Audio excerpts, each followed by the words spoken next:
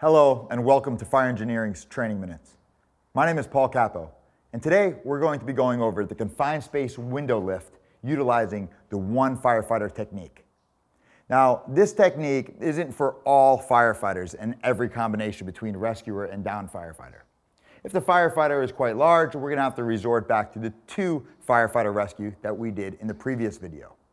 So if the combination is correct, we're going to have one firefighter come in, assess the downed firefighter, who will be packaged, and if not, we will package the downed firefighter, and then he's going to lift and take the firefighter out the window, whether a first floor rescue like today, or on a second floor, it'll transition onto a ladder.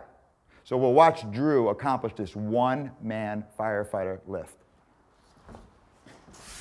The first thing that Drew's going to do is he's going to lift the feet up.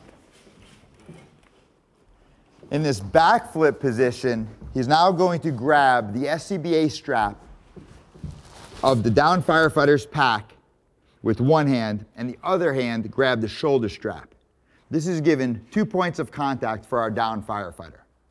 Now, this step is extremely critical when we go to lift the downed firefighter, that we don't just backflip the firefighter out the window. We first lift, and then we backflip. And now Drew's going to accomplish this.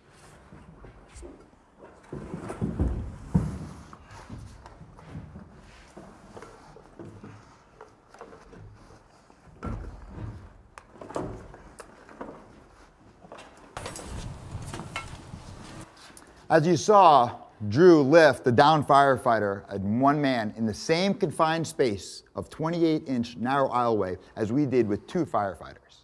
Now that we saw this process step by step, we're going to take a look at this in real time.